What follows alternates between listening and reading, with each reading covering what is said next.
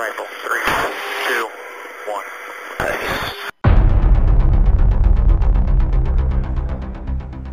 This is how an Apache pilot aims with their head.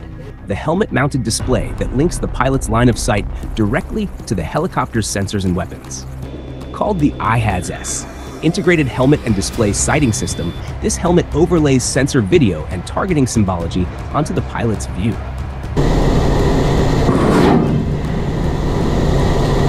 I don't know, whatever, there it goes. Very good job.